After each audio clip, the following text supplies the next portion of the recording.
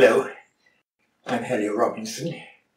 This is my third talk in the Platonic tradition series. Begin with a brief recap. My last talk was about explanation. Explanation is causal and causation is imperceptible because it includes necessity, and we cannot perceive necessity. There are no necessities in the empirical world. And this brings us back to Plato's idea of there being two worlds, which he called the world of forms and the sensible world, and we're calling the noumenal world and the empirical world. Empirical means known through the senses. Now, because causes are imperceptible, that means that explanations, when they're true, describe the noumenal world. And the more true an explanation is, the better it is. Better here means quality of explanation. So today I want to talk about quality of explanation, and in particular one very important quality which has some surprising properties. So what is the quality of an explanation? There are at least 10 criteria of an explanation, criteria which the more they are fulfilled, the better the explanation. And these criteria apply to all explanations. We can think of quite a large variety of explanations. Lunatic fringe explanations. There's myth, which is explanatory. There are common sense explanations, theological and metaphysical explanations, and most importantly, scientific explanations. Theoretical science is explanatory. It explains empirical science. So what are these criteria? Well, first of all, there are two falsifying criteria. If an explanation contains any contradictions, it must be false, because no contradiction can be true. And if an explanation is contrary to fact, then also it must be false. When I say fact, I mean empirical fact. In science, this means that an explanation must accord with empirical data, with empirical science. If it requires empirical science to be wrong, then the explanation is false. Mostly. Occasionally, experimental data is wrong because of experimental error, but that's very rare. So, two falsifying criteria. And then there are 8 criteria that verify a theory, which make it better. 2 of them are what might be called scope and density of detail. The larger the scope of an explanation, the more variety it takes into its explanation. And the density of detail is simply how much detail within a scope. There's an analogy here between explanation and photography. A photographic lens has a certain resolving power, and within its resolving power it can either use a wide-angle lens or it can be a telescopic lens. And the difference is a wide-angle lens can photograph a forest, and a telescopic lens can photograph a single tree in the forest, or a single branch, or a single twig, or a single leaf. The wide-angle lens gives you scope, and the telescopic lens gives you density of detail. And the greater the resolving power, the more detail you have in both your scope and your density. So we can think of an explanation as having a resolving power. The more it explains, the better it is. And the more the quantity of explanation may be either large scope or density of detail, but preferably both. One example of a very large scope is the explanation that everything happens as it does because it happens according to the will of God. Its scope is everything, but its density of detail is nothing, 0, because you can't distinguish one thing from another in terms of the explanation. Another criterion of explanation is coherence. The more coherent it is, the better. Coherence means how much logical necessity is there in the explanation. The more logical necessity is contained in the explanation, the more coherent it is, and the more coherent it is, the better it is. Simplicity is another criterion. All else being equal, if one explanation is simpler than another, we prefer the simpler explanation. Another criterion is beauty. Scientists on the whole are reluctant to talk about beauty theories, but some of them do. The most notable one was Paul Dirac, a British theorist and physicist, one of the founders of quantum mechanics. He argued that an ugly theory cannot be true. In order to be true, a theory must be beautiful. Harmony with other explanations is also an important criterion. If you have two explanations and they don't connect, they don't harmonize, then something's wrong. Something's false in one or both of them. The famous case in present theoretical physics is a disharmony between Einstein's general theory of relativity and quantum mechanics.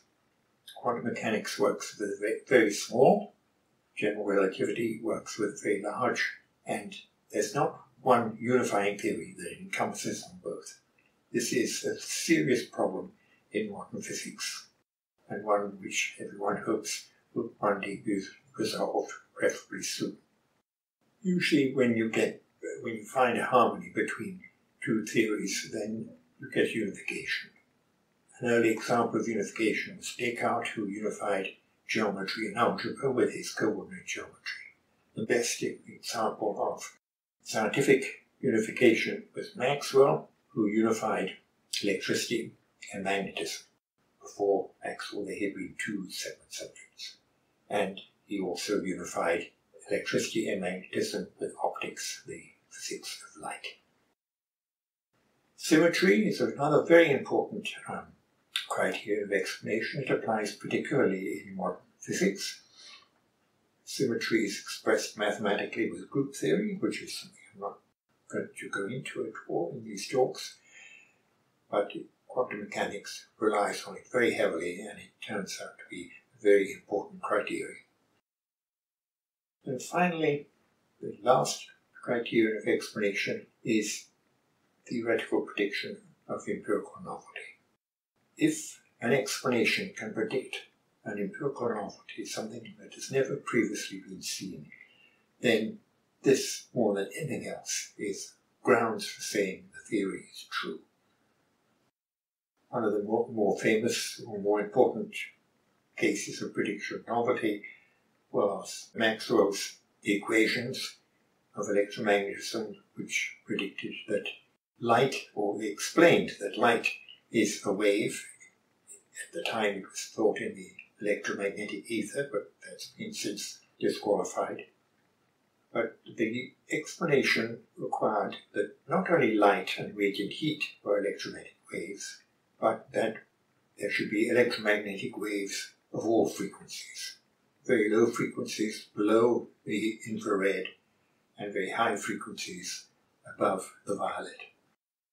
Einstein's famous equation E equals mc squared was another theory that predicted novelty, namely nuclear energy, and that led to atomic bombs and nuclear power stations. No one would have dreamed of searching for radio, for example, before Maxwell's equations. No one would have dreamed of searching for nuclear energy before Einstein's equations. And it becomes an important problem not only in philosophy and science, but also in philosophy. How is it that theory, scientific theory, can predict empirical novelty, something which has never been seen before? Quantum mechanics, for example, predicted the possibility of transistors long before they were made first. And modern life depends in a large way on transistors. All of information technology is based on transistors. And the novelties, the empirical novelties, predicted before they were known. How can this be done? Well, I'm going to explain how it can be done with a diagram.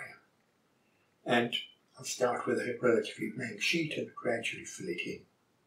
We have here a whole series of different categories on the sheet. No space is filled in. And I'll explain what the categories are. First of all, we have the noumenal world and the empirical world. Plato's two worlds. The noumenal world consists of things which are imperceptible, primarily, so far, necessities, necessary connections between cause and effect. We cannot perceive causations. The empirical world is perceptible, the noumenal world imperceptible. And above we have also memories and concepts and theories, and I might mention that these are also empirical. They're known by introspection, and if you allow introspection to be a kind of perception, then they are empirical. Memories are quite distinct from things in the empirical world because they're simply less vivid. They have less force and vivacity, as David Hume put it. Concepts consist of abstract ideas bonded to words. And I should mention in passing that the notion of an abstract idea is quite hotly, even passionately debated in philosophy. Do they exist or not? Are there any such things as abstract ideas, or are they all fictions? Well, in the Platonic tradition, there are abstract ideas. This is something that I'll come to in the next talk, but for now we can say that abstract ideas are what in Plato were called forms. Concepts lead to propositions. A proposition is a structure of concept or a structure of abstract ideas. And a structure of propositions is a theory, and that is our top category in this diagram. We start out by putting something in the noumenal world. It's hypothetical, but we're going to put it there. It's called A1, and it is an atmospheric electric discharge. An atmospheric electric discharge is something that has never been perceived by anyone, so it's noumenal. And the atmospheric electric discharge causes two things.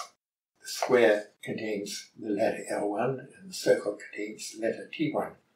L1 is a burst of electromagnetic radiation in the visible spectrum in the noumenal world. And T1 is acoustic waves produced by sudden heating of the air of the noumenal world. The arrows between A1 and L1 and T1 represent causal necessities. Remember that a necessity is a singular possibility. And between L1 and T1 we've got a broken arrow, and that represents correlation. L1 and T1 are correlated. They're correlated because they have a common cause, namely A1.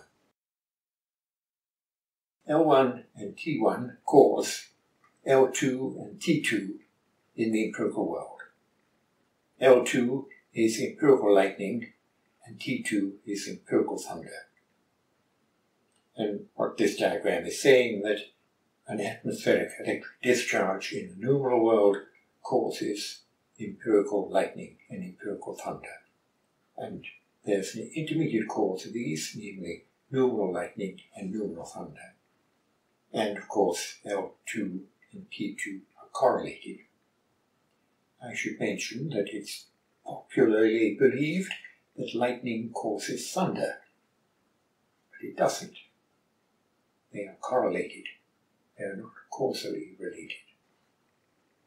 After perceiving lightning and thunder in the empirical world, people have memories of lightning and thunder. You can say that L2 causes L3 and T2 causes T3. The causes, of course, are imperceptible, so they are labelled as noumenal, but the memories are perceptible by introspection. And between the memories is a correlation, which is known as association of ideas. Out of memories, again by noumenal causation, we get concepts, L4 and T4. L4 and T4 are abstract ideas of lightning and thunder, bonded to words. I mentioned earlier that concepts are abstract ideas bonded to words. L4 and T4 it's important to mention here, are not just abstract ideas, they are reconstructions of L1 and T1. They are going to be the basis of theory, and the theory is trying to explain L2 and T2 in terms of A1 and L1 and T1. So think of L4 and T4 as developed out of memories in order to be reconstructions of L1 and T1. Out of L4 and T4, we develop a theory, A4. It's a theory, that is to say, an explanation of L2 and T2, of empirical lightning and empirical thunder. We have more solid arrows here going from A4 to L4 and T4. These are not causations, they are logical necessities, and as such, they are perceptible within the mind by introspection. And also, as reconstructions of L1 and T1, L4 and T4 are a part of A4. What A4 as a theory can do, amongst other things, is get a logical necessity of something besides L4 and T4, namely R4.